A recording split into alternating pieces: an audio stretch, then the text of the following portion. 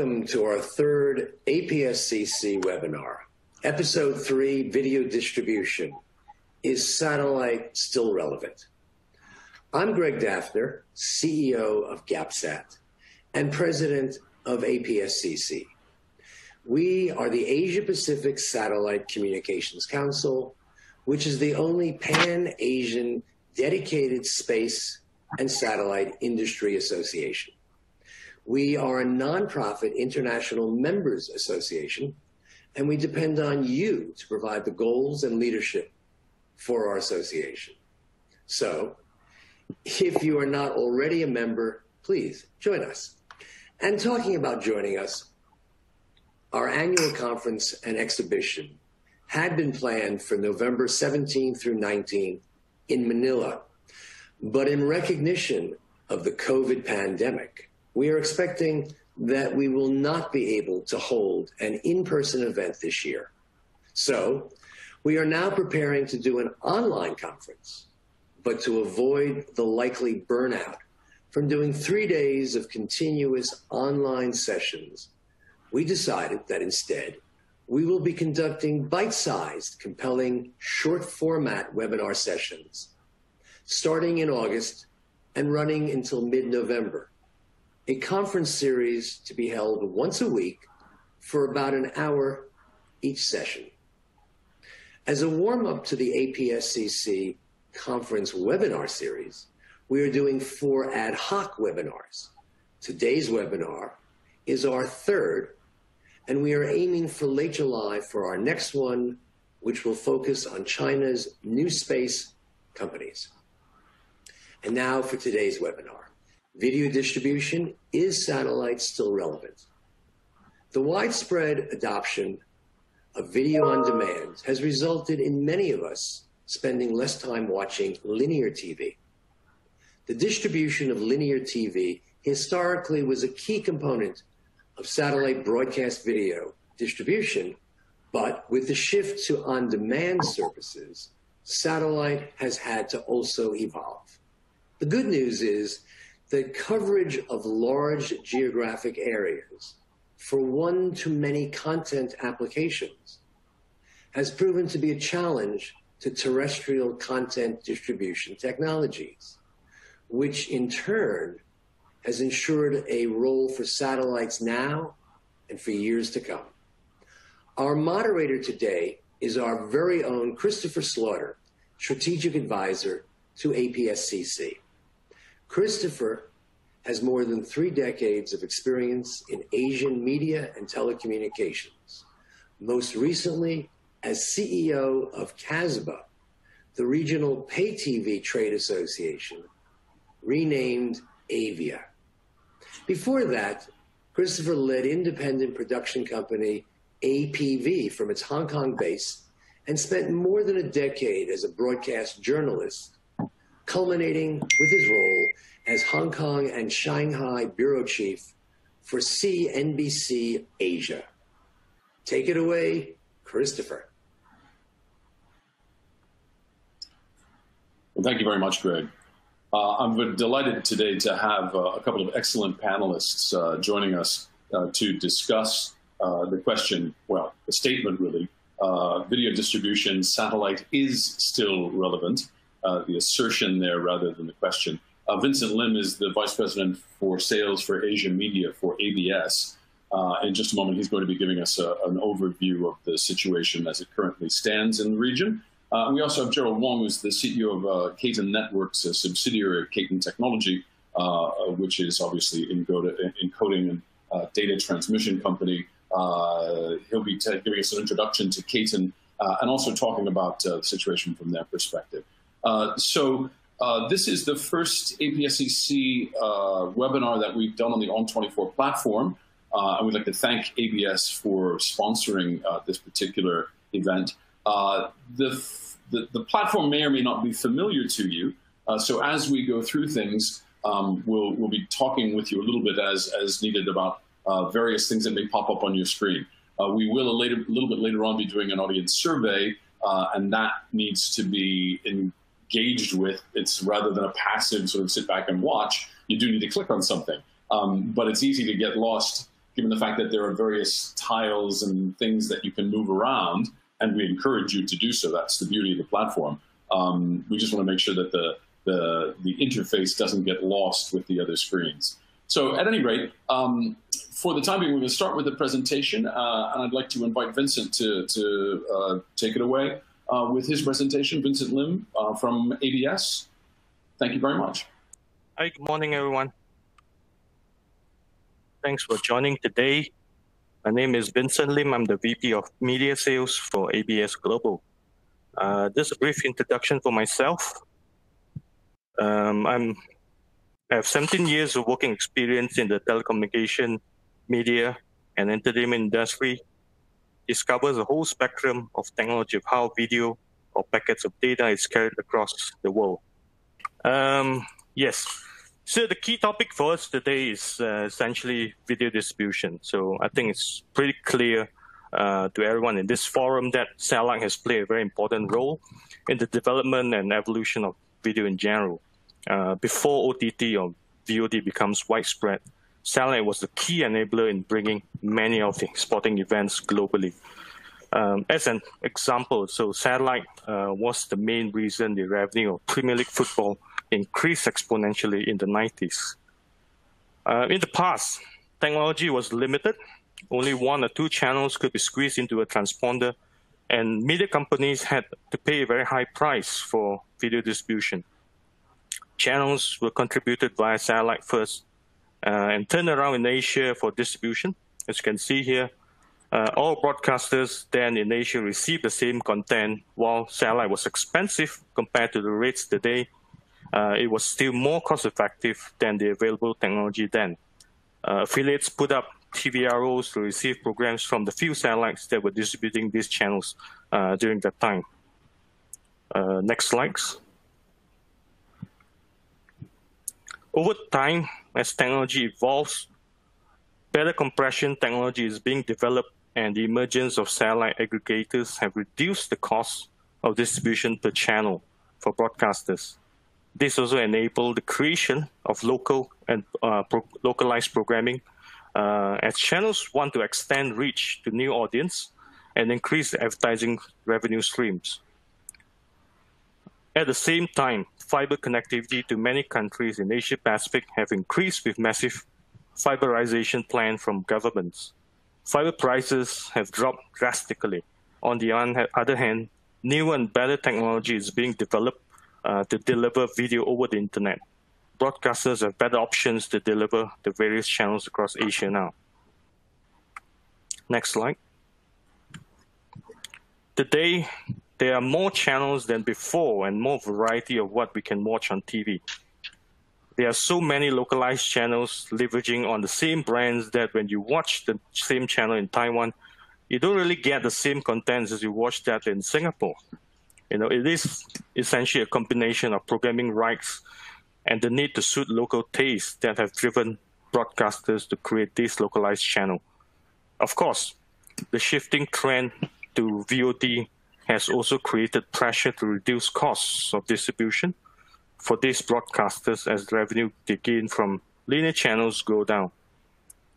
As a result, there can be up to 4 to 5 different variants of the same brand or channel at the same time. Putting all up on the satellite can be costly, as some markets are not as profitable. As such, many broadcasters seek hybrid solution of local playout, fiber delivery, and satellite distribution for such a requirement. Next slide. To summarize, in the past, during the growth stage of video distribution, broadcasters were essentially constrained by technology. There were opportunities aplenty, but only satellite was the suitable technology. Satellites with strong neighborhood and ground antenna penetration became the choice of distribution.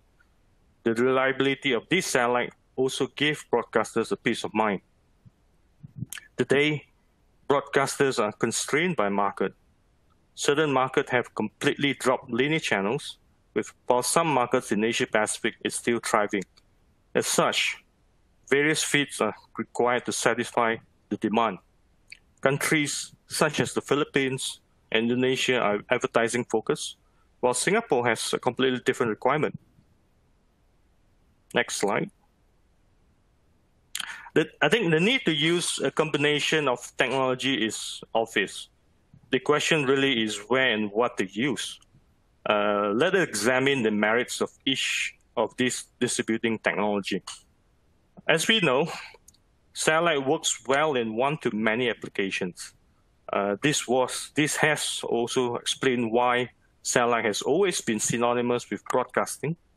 While the cost is higher, its fixed cost allows broadcasters to grow revenue by signing up affiliates without the need to increase costs. Satellite also works well in geographically challenging countries like Philippines and Indonesia, where many islands are spread across a large area. Fiber and internet delivery technologies, while cheaper in cost, are more suitable for one-to-one applications. This type of connectivity is prone to cut due to many different reasons. Hence, it is less reliable for live application like linear channel. While it is cheaper initially, the cost increases as more affiliates sign on. Some broadcasters have a rule of thumb, right? Threshold of a number of affiliates before using satellites. In the past, the number was probably closer to 10 affiliates. These days, the threshold is probably a lot higher. However, some markets are unique. A market like the Philippines have many local MSOs and affiliates.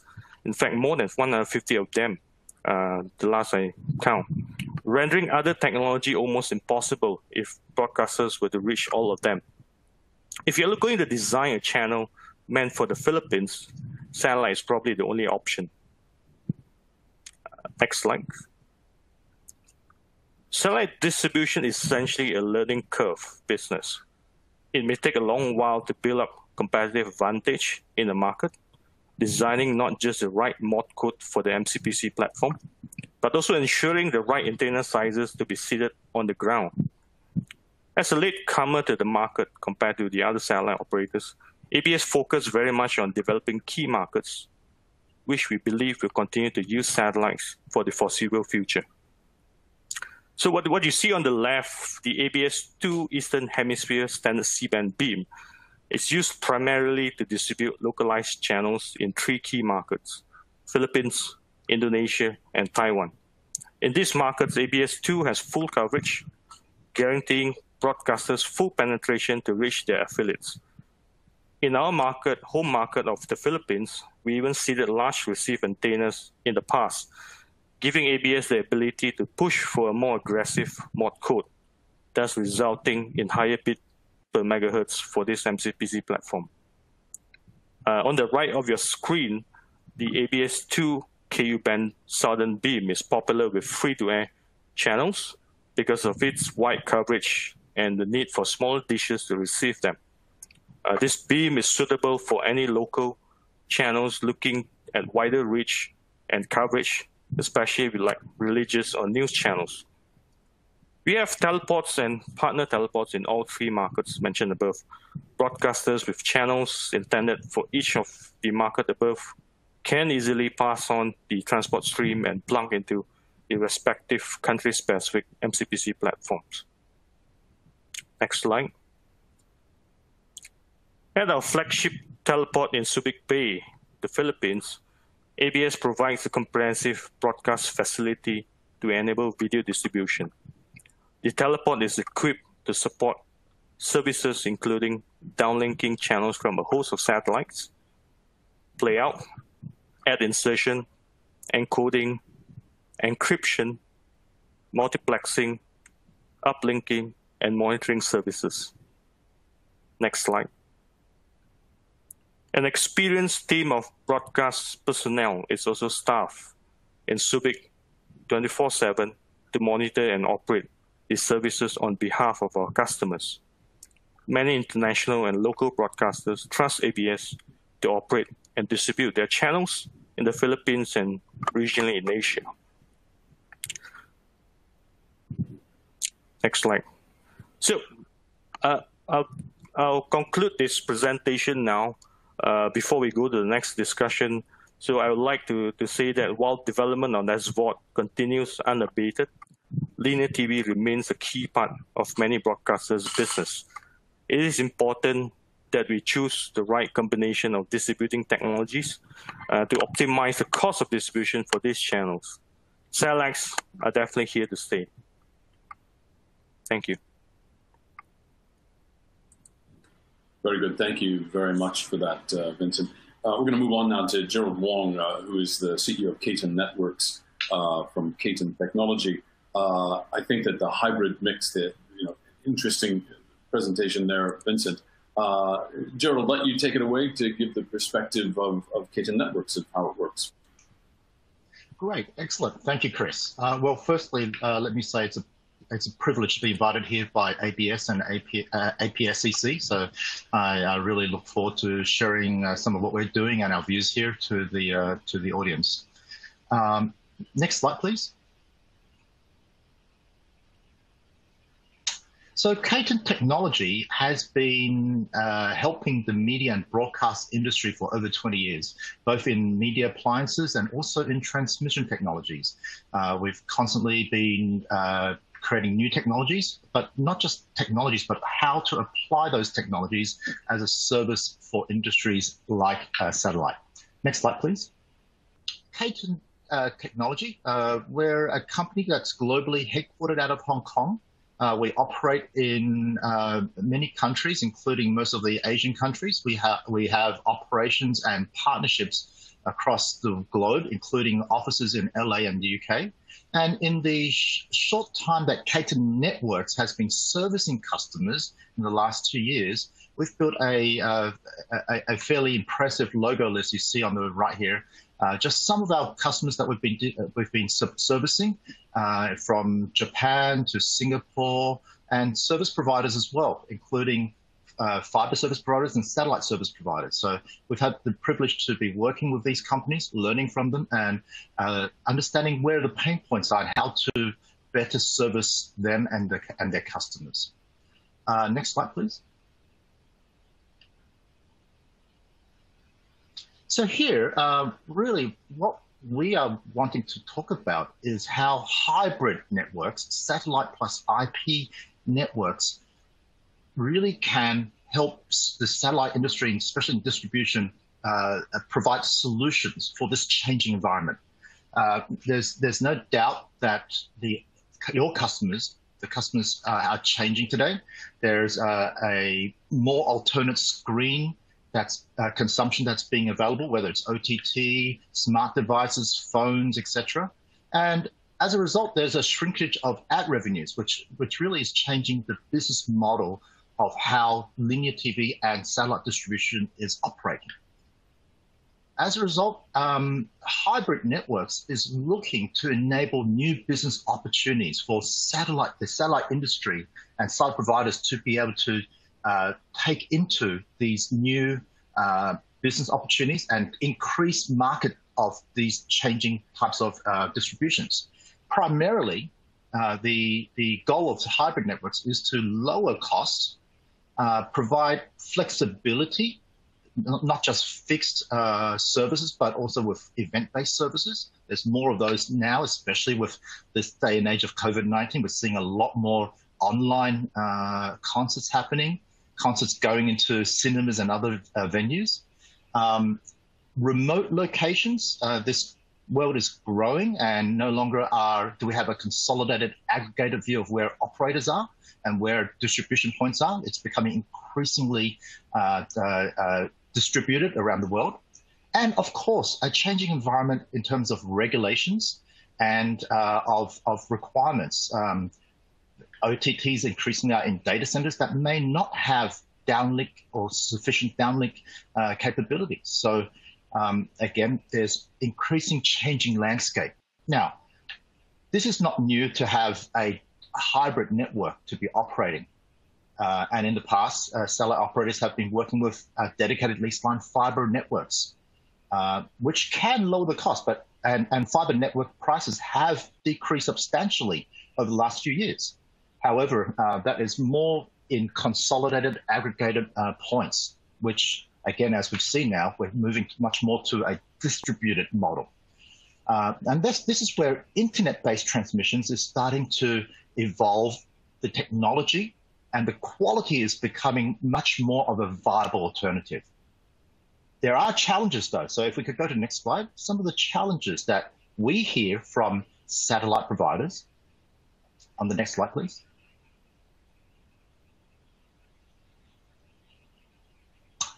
Some of the challenges that we hear constantly from satellite providers is that internet is low cost, but it only works for low bit rates. So if you're wanting to do HD or UHD, it won't work for that. There's a service availability issue, that stream fails over distance. And is it stable enough to have an SLA? If you're a satellite provider and you have a 4 nines or even 5 nines SLA that you provide to your customer, your SLA is only as good as your weakest link. And if the internet is contributing to the satellite uplink or even acting as a distribution to some of the remote locations, then that's a problem. In most instances today, internet-based transmissions are a do-it-yourself. Here's a technology, here's some software, go and try to build something, figure out what internet to buy, how to make it connect together. It's complicated, especially if you need to make it work and make it work in a stable, repetitive fashion. Next is that the internet is a cloud. There's very little visibility of what's happening. And so when you get a call from your customer as to, hey, my stream is not showing the quality, or it's having PAT errors, then where is the visibility for you to troubleshoot and ensure that you can resolve the problems?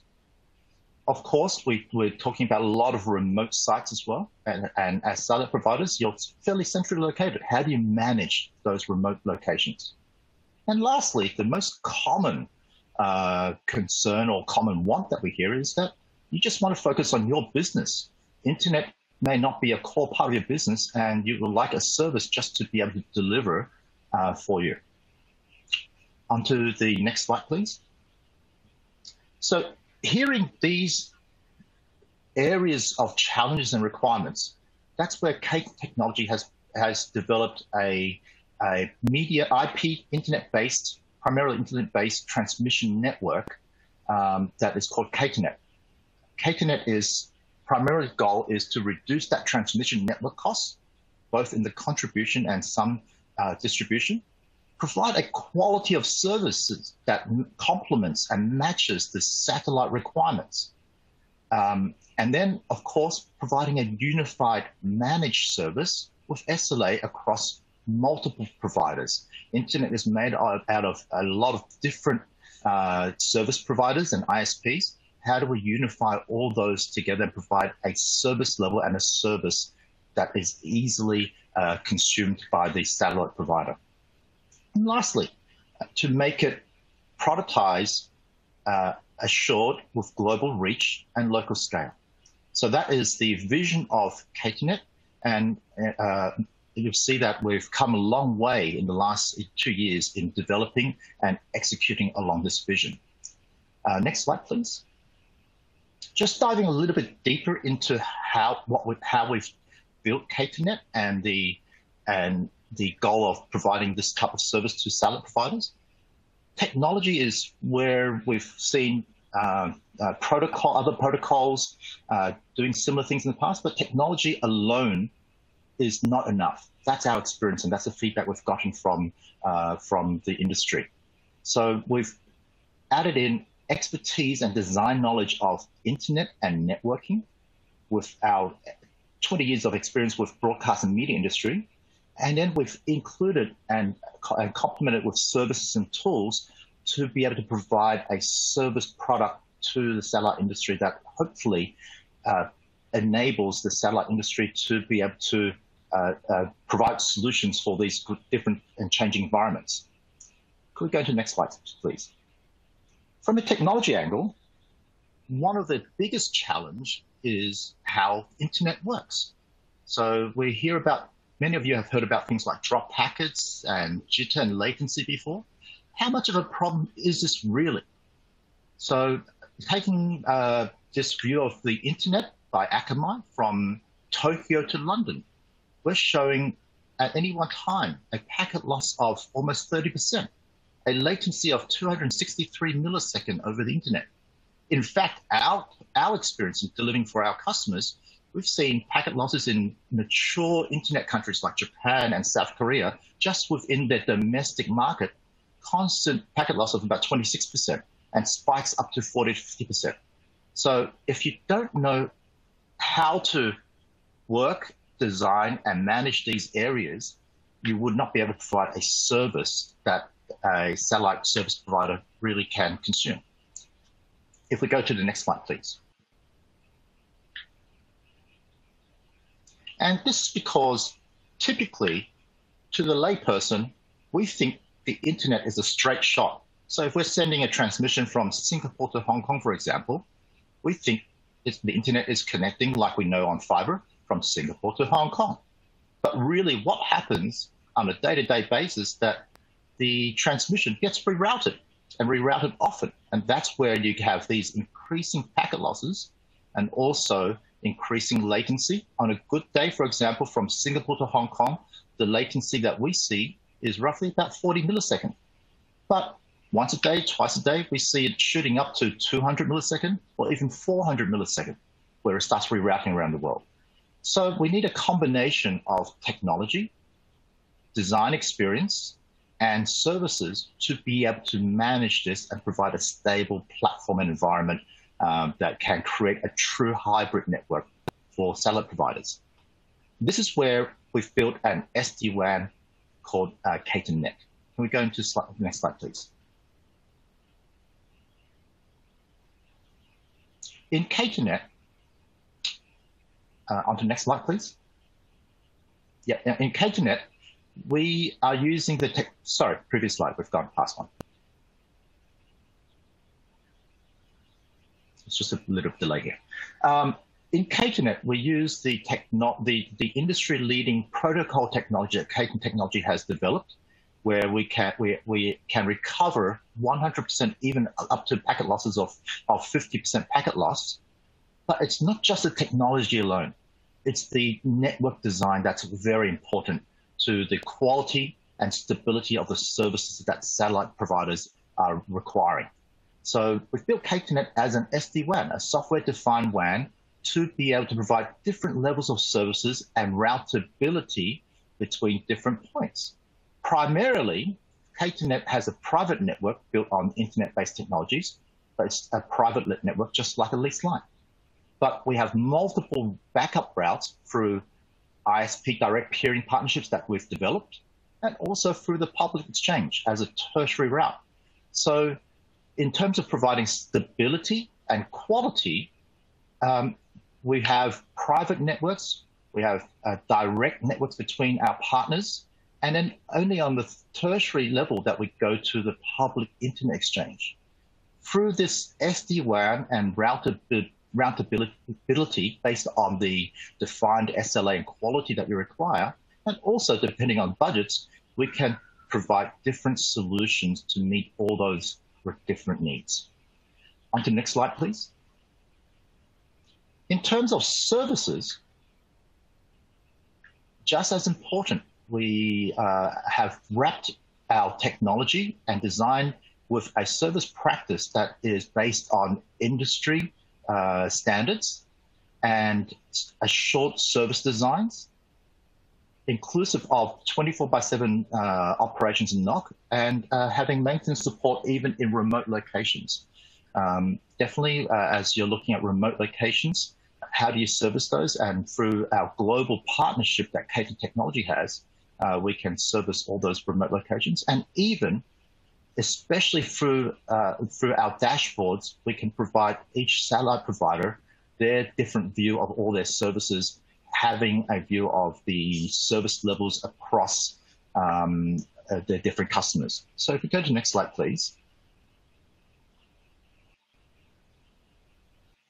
Just a snapshot of this is to be for the satellite providers, providing you now a visibility on what's happening in the transmission stream, either in the contribution to you or the distribution, being able to see each point and each segment of the internet, what's happening and what's streaming, is a requirement and value that is unsurpassed. So for you to be able to provide a solution to your customers. As a result, if we go to the next slide, please.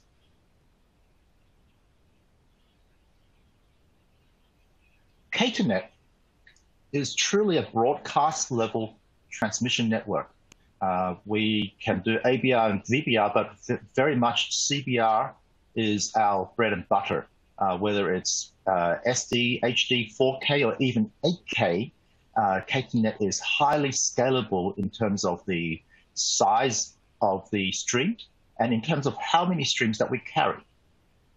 As a SD-WAN, we are highly stable in terms of providing the fiber and IP networks to build a hybrid network for satellite providers, and highly flexible. Today, we've got access and reach to 35 countries, 141 cities today. And that's how large we've built Caton Net in servicing and operating our current customers. Different choices of service levels for different budgetary needs. And all of this is as an OpEx and ease of mind to the satellite provider. Can we get the next slide, please?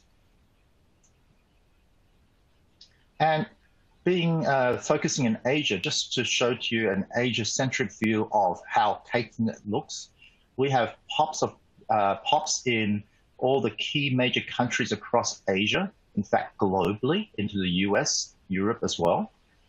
And this is a constantly evolving map as more and more customers, as we're working with satellite providers to provide services to more and more customers. For example, we're in the midst of completing our build of our Vietnam POP, which is not in here at the moment. We'll soon have a POP by the end of July in both Hanoi and Ho Chi Minh.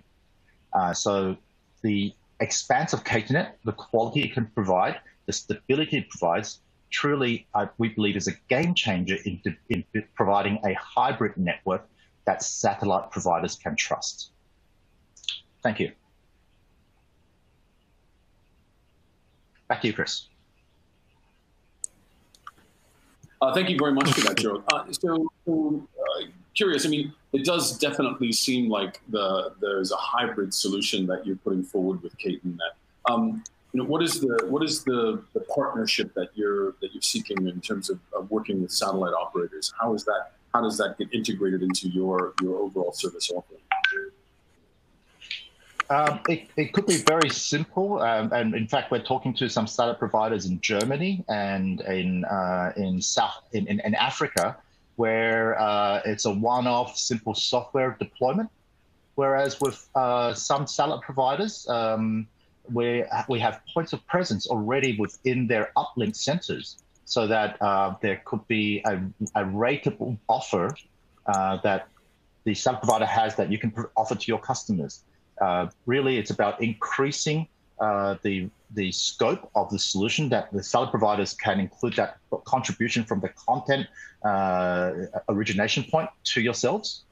And then also from downlink points where there could be remote locations that the satellite doesn't have coverage or has poor coverage, whether 5G impacted areas or by regulation, some buildings may not have suitable downlink dishes, to be able to have a hybrid network extend to those distribution points. With a number of satellite providers already in Asia, we have those points of presence, and building productized offerings with that their sales teams can offer to their customers. So this is, I think that customer component, obviously that's the critical part of the piece, is what are the needs of the customers. And actually, Vincent, to bring it back to you, it seems like a lot of when we talk about the service offering, we talk about the role of satellites, it still very much is a B2B play. So when we talk about the customer segment, it isn't necessarily the viewing audience at home. It's who is the MSO, who is the cable operator, who are your customers. But obviously they've got to think of their customers in mind. So for them, it's a B2C offering. How does this conversation, how has it changed over the years? Because I think when we went through your history slides, that was very much a history that was focused on dealing with telcos, dealing with cable MSOs. That's all changed now, hasn't it? You've really got to have the complete value chain in mind as you go to market, don't you? Yeah, that's true, Chris. I think there's two parts to this conversation. So I think the B2C part is still relevant. So you talk about the B2C, you're talking about the DTH operators and all these things versus the OTTs, right? You know, so the SVODs and all these things, they're going direct to consumers from providers, but the DTH is still relevant. I mean, it's going to be the same challenge. I think we talk about one to many, so it's going to be the same challenge for B2C as well. You know, so when you talk about DTH in countries like Philippines and Indonesia, and even a large country like Malaysia, it's still pretty relevant. Using satellite is certainly more cost effective, you know, to reach millions of subscribers out there.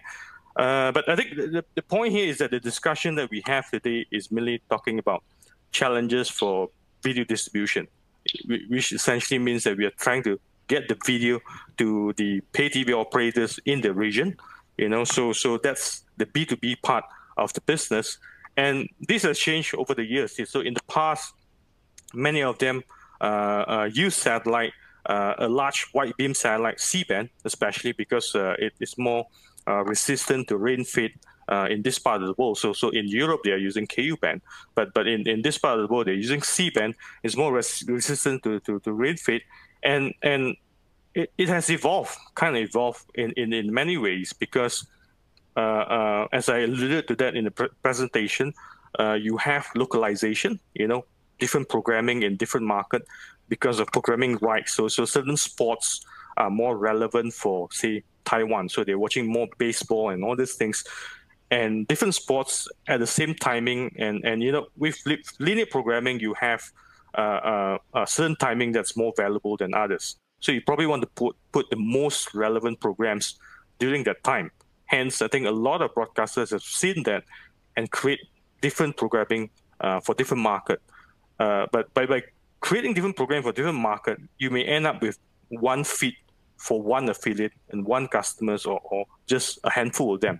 And it doesn't make a lot of sense putting that on satellite in that sense. So the evolution has changed in such a way that, you know, the role of satellite has shifted to certain market, just like how it is relevant for the B2B business as well. So in the Philippines, you still have many customers, you still have many service provider, MSOs, and all these things which we have to serve, and satellite remains the only option in that market, for example. If I may add to that point.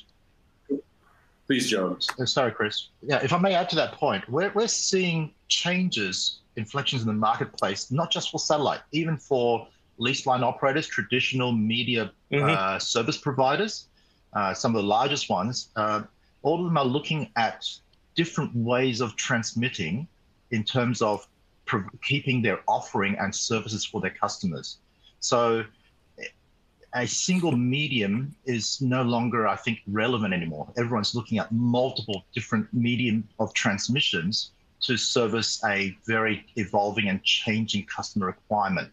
So I truly believe the hybrid network for satellite is an offering that all satellite providers should be including as part of the standard offering. Yeah, understood. Yeah, I think the message here is that I think different technologies do not compete anymore. I think we can coexist in many ways to provide more cost-effective means. I think that's the goal. What we're trying to do for the customers, right? I mean. So I want to get to the poll, which is looking at markets. We've kind of segued from markets into slightly to applicability and to the utility reach. But let's quickly get to the poll, and then I want to come back to a question that we've been given by one of the audience members.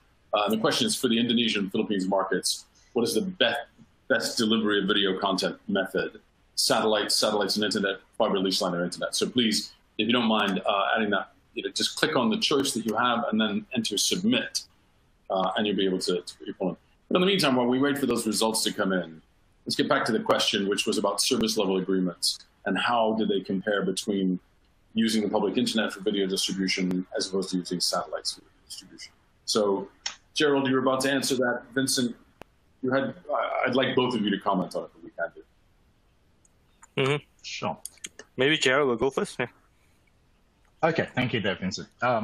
So I've been in the networking industry for over 20 years, having built some of the lease lines and fiber networks across Asia and globally. There's various technologies and networking designs that can be done to provide that SLA. We see that SLA needs to be complementary to what the satellite provider is offering. Today, in the services that Caton provides, we have some satellite providers that require only 99%, depending on the budget the customer has, whereas we have some customers requiring 99.99%. Today, I'd say 4.9's SLA, stream level SLA, so not a network SLA, but a stream level SLA, is the highest offering that we have today. There is an ability to build into even higher SLA, 99.995 or 5.9s. It's really ending up to be a cost versus quality and service availability question. It is, in many instances, to be honest, it may be more cost effective to buy fiber at that stage. But from an internet cost reduction and providing SLA today, we can provide 4.9's SLA with a very good cost reduction in the transmission service. Yeah, I think I agree with that. I think generally that you can see the difference in the SLA definitely. With satellite, we provide at least more than 4.9's. In that case, for video distribution, hence you can see the difference in offering in terms of delivering through the internet. For example, I think I've alluded to that in my presentation as well just now, with regards to different market and different needs. So broadcasters sometimes have requirements for a market that they don't think is that profitable, and they're looking at probably a low SLA delivery and all these things, which I think we can't really do that with satellite, so it's always been available. Satellite, has high availability in that sense, and they could create a special channels for that. You can do it via fiber or by internet delivery. Well, very timely. If we look at the slide results, which I think are on the screens now, the overwhelming majority of respondents, 65%, reckon that some sort of a hybrid solution, satellite and internet solution, is the right one for both the Indonesia and Philippines markets. Which is interesting because I think traditionally we don't really think of the internet component of that as being so important in both of these kind of archipelago regions that there's so many islands in Indonesia and the Philippines that are never going to get a sort of fiber connection or a cable between islands, that satellite seems more important. But I guess we also discount the growth of internet in those markets as well. Yep. But I think you look at you look at Indonesia, definitely I think it is improving in terms of terrestrial facilities, but it's still a pretty large country. I think we have seen a lot of satellite requirements coming from the eastern side, the Papua region and all these things. Less so these days in maybe the Java Island or Jakarta and all these things. Philippines, on the other hand, is still pretty much a big challenge, so because it's a pretty large country and it's too many islands and all these things in that space. So I don't see that Philippines, anything's going to change in the near future for the Philippines, in that sense that, satellite will still remain very much relevant, their requirements. So there's even talk about providing broadband services for the Philippines via the satellite, in that sense. So a couple more questions that have come in. One of them from Peter Jackson. Are there any new TV products that are being developed that would require satellite distribution? And I guess that's pretty squarely a question for you, Vincent. Although, Gerald, you've got some thoughts as well. There's a follow-up from that, which is the H.266 product. Power Pan has asked about that one. When will that be rolled out? And any comments on that as a new standard? So kind of a mixed bag there. Vincent, why don't you take it first, and then Gerald with some thoughts on that as well. Yeah, I think generally, satellite video distribution over satellite will evolve. Definitely, I think you are seeing more and more demand coming from the mobility sector, right? I think the areas where you have video being distributed to the cruise ships, to airplanes and all these things, and this can never be replicated with terrestrial technology. There's no way to do it, right, today. So we're seeing more and more video distribution moving towards that area. In the future, you can imagine a future where you don't have those backseat monitor, where you're going to bring your own device, everything's going to stream through the internet via the satellite, for that case itself. So I think we see development in that area as quite exciting. There's a lot of growth in the mobility area. Yeah, I mean, that's probably one area that we can see that much developing. On the question of H.266, I think I've also seen an article this week about that. We don't know when this is going to be a de facto standard. So it's quite exciting because with every standard of this compression, you are reducing the bandwidth requirement by half, at least, in that sense. So they have just announced it this week. So I believe it will take some time before the adoption of this standard become quite common. So we are still talking about MPEG 4 today as the most used standard that we have for satellite distribution. There are some areas where people have used H.265, which is the standard used to actually compress 4K video technology. So I think it will still take some time, definitely. Is 8K necessary if everyone's going to watch it on their mobile phone in the future? I'm not that sure that you need really 8K of pixels on your mobile phone. Depends on your mobile phone. And what you're doing with that mobile phone. But I'd like to add as well I'd like to add as well on the H.266. Obviously, H.265 has been around for a little while now, and it's fairly standard to use. Where we're seeing adoption rates is still not high due to the requirement of those 4K and even higher bitrate content coming out. It's slowly coming, but at the same time, the cost of implementing H.265 is still relatively high compared to H.264. So it's not just the technology being available, but being available at a commercial level that is that can be implemented widely. Mm-hmm. I mean, that's obviously a cost that companies are going to have to figure out. Are they willing to pay for that implementation? What's the savings over time?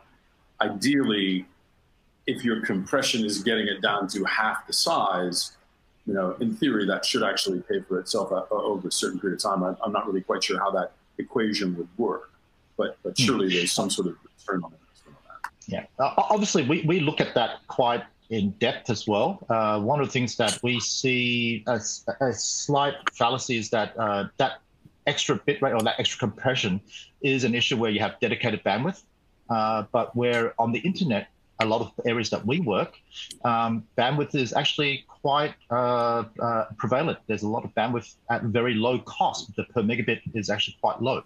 So the deep desire to drive towards a higher compression rate becomes a little bit of a nullified discussions, again, depending on the economics. Yeah, I agree. I think on the satellite side, I think you see, again, satellite is used as a one-to-many applications, right? If you're going to have many endpoints and that setup boxes that you use to actually decompress that thing, decode that signal, if you're going to need a lot more setup boxes, then that's going to negate any gain that you have on the bandwidth savings, because you're going to pay a lot more for your set-top boxes. I think that's primarily the case why the H.265 has not been widely adopted in many cases, because it's going to be a lot more expensive. You're going to spend a lot more on the set-top boxes itself. Having said that, we are starting to see the appliance makers, the IRDs, starting to come down in price for H.265. So it's starting to, it's past that early adopter phase and starting to move into much more of a mature phase where those prices are expected to come down. And that's where we see H.265 being adopted much more widely. Sure. I mean, it goes along with the whole UHD 4K kind of conversation, which is, I think now people are really assuming that we're there in terms of 4K as a standard, being widespread. Certainly, it's very hard to buy any kind of a TV set or a monitor that doesn't have 4K. And yet, we're not really seeing the satellite distribution of that. That has become more of an internet feed, your Netflix 4K. Some of the streaming services, OTT services, are giving you the 4K option, but we're not so much seeing that in satellite. Is that an evolution that we're expecting to happen sooner rather than later? Because it's something we talked about for quite a long time. Yeah, I think there are a few channels putting up on 4K. I think the Premier League is available on 4K. Some pay TV operators in the region, like Astro, has already got some 4K content, 4K channels available on the bouquet itself. I've seen, I think pay TV operators will use that to differentiate themselves from the OTT players itself. I believe this is going to be a growing trend. More pay TV operators are going to offer that as a add-on service. Today is an add-on service, but I think in the near future, I think it's going to be a de facto as part of the bouquet. And we should be seeing more options of that. So traditionally it's been constrained by satellite bandwidth. They don't have enough capacity on satellite to offer 4K channels, en masse and all these things. But I think it's going to get more popular, for them to differentiate. I think it's essentially going to get to the point where it's going to be a marketing decision, whether it's going to differentiate the product from the competition.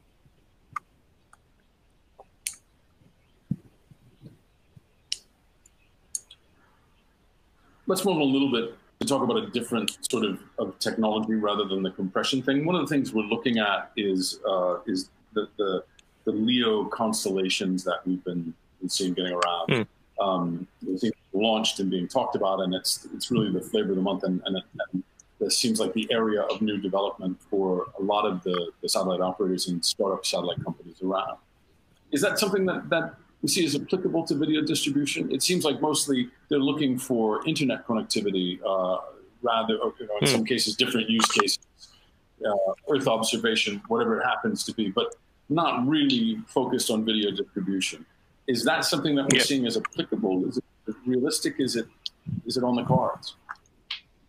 Yeah, I think going forward, I think there will not be any distinction of what data that's being carried over the satellite. Right? I think in the past, video seems to be the only applications that is very important to be carried over the satellite. Going forward, I think connectivity is going to be the discussion going forward, whether you use it on LEO, MEOs, or GEO satellite.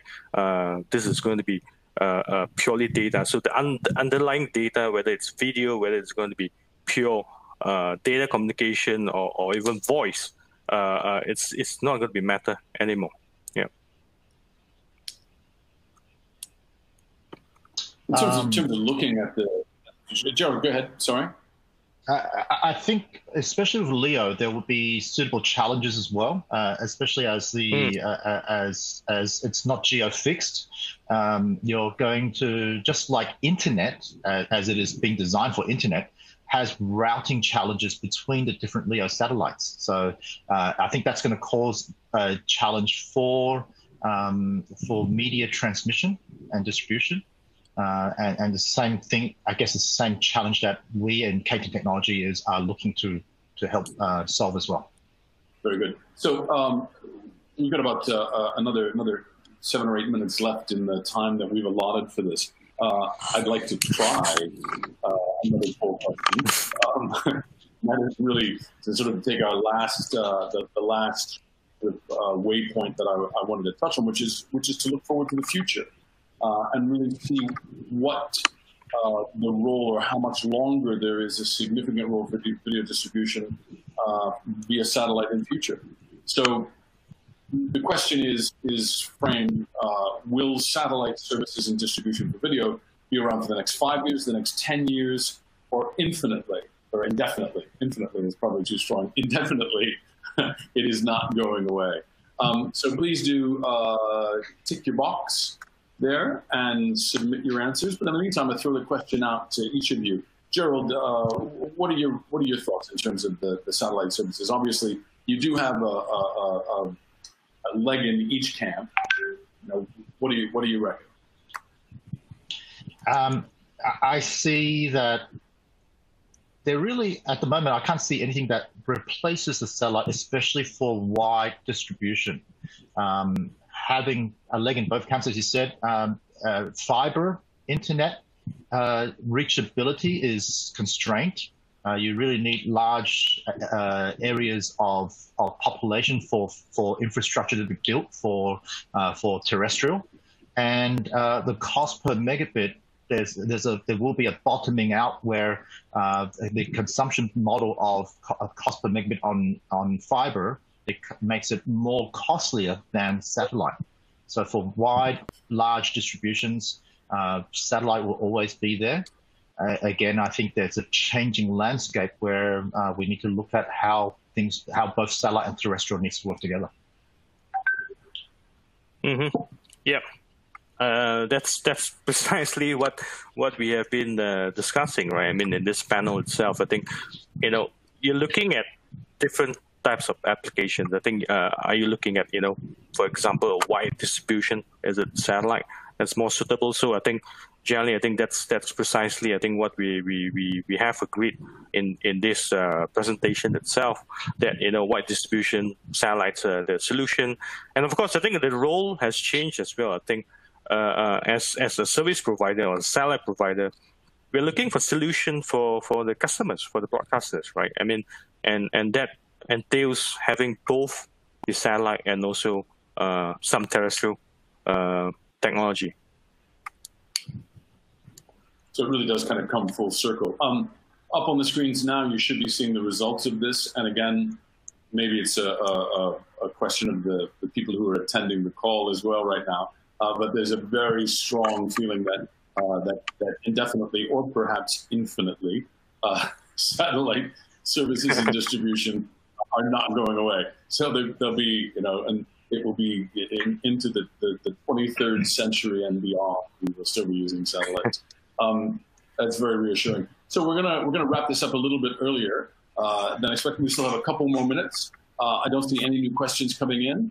But that pretty much does it in terms of the areas for discussion that we had already set up. So I just want to thank you both very much.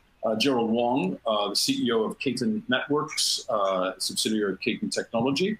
Thank you for your insights from here in Hong Kong. And Vincent Lim, VP of Sales for Asia Media at ABS, joining us from KL. Thank you very much for your time as well. And thank you all of you who joined the conversation.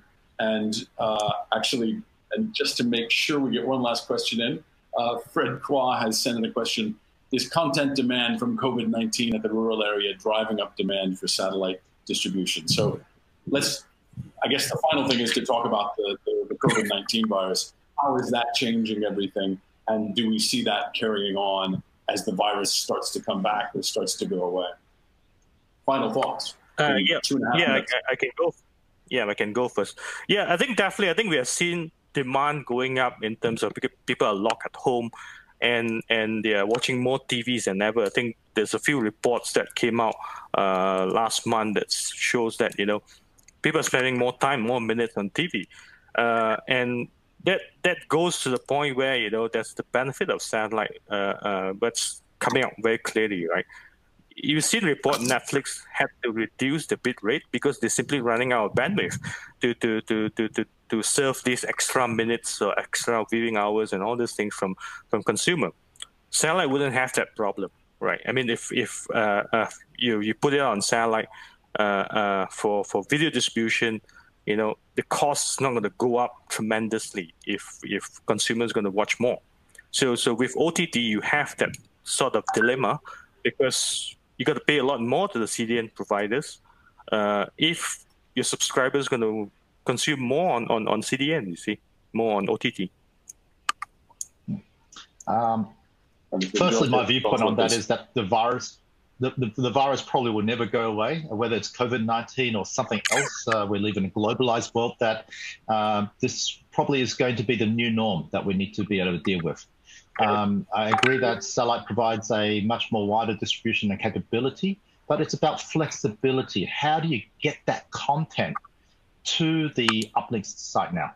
So you have a lot more bands playing their own homes and home production being done. How do you enable that broadcast quality still in content to be contributed to the satellite provider? Very good. Other questions, of course, have come in at the last minute, which is the nature of the beast. And unfortunately, we don't have time to address them. But thank you very much to those of you who have provided them. I'm thinking Alex Tan and David Lum. Appreciate it, but we don't have time to get to them. And John Ting just sneaking in under the wire with a question that we're not going to answer. Thank you all very much for participating today. We look forward to you joining us for the next of our E-Series, which will be on China's startup space. And that will be happening in a couple of weeks' time. Please look for your emails. You'll get all the information about that. And we look forward to seeing you then. Thank you again very much for joining us on the APSCC E-Series. Have a great day. Thank you. Thank you. Bye-bye.